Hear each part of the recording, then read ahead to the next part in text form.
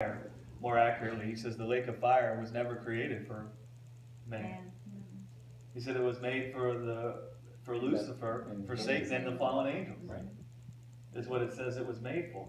So God, Judgment Day is God judging against death.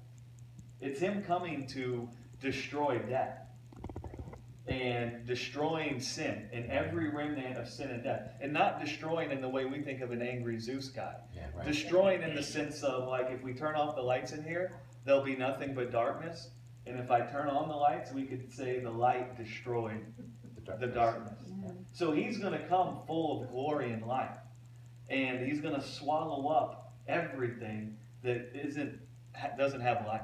That isn't life. Anything that doesn't have life will be swallowed up. It'll cease to exist. So He comes to judge against death and destroy that which kills people. Now, if people want to join themselves to death, He can't stop them from doing that. Right. And they store up for themselves death. Right? He doesn't store it up for them. They store it up for themselves. That's right. Right? Yeah. They make their own cup full.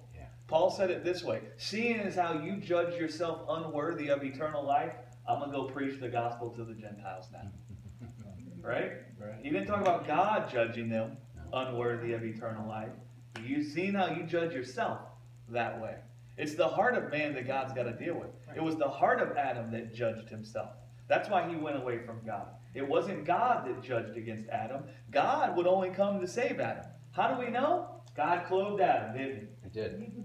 So God, even when He found man dead in his sin, He come with the judgment that said, man, you're mine. And this is what I intend to do, to save you. Yeah. Right? Yeah. God judged for Adam, even in the place where he sinned. But Adam's heart judged him unworthy of life. And so he ran from God and hid in fear.